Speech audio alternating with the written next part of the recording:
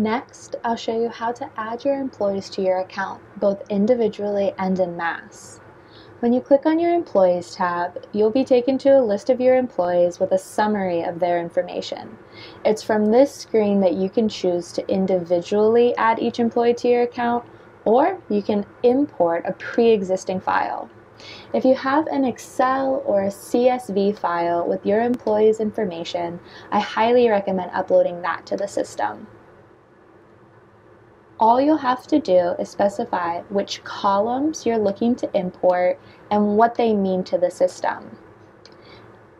After that, you'll simply have to choose if you want to invite your employees right away or if you'd prefer to wait until your system is up and running.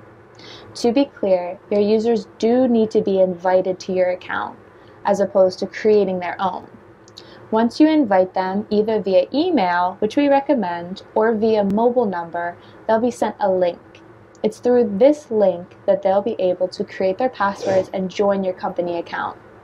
This is the only way they'll be able to see their schedules that you create and publish for them. If you'd like to add your users one by one, simply click on the Add Employee button.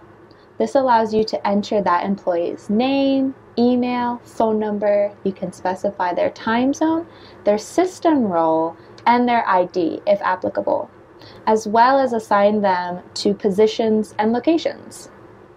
Please keep in mind that each user can be assigned to more than one location and multiple positions if necessary. If this user is going to be a manager, you can also give them access to your labor cost information, which we'll go over later. I want to go back to the system role option that you see here. There are 3 different system roles. Admins are usually the creator of the account and have the highest level of access. Their role can see everything and everyone with minimal restrictions. Please note that only admins can create other admins, and you can have as many as necessary. Managers are the next system role, and managers only have dominion over the location that they're assigned to. They can create shifts, approve shift exchanges, and enter and approve time off, but only for the location that they're assigned to. Employees have the most basic access.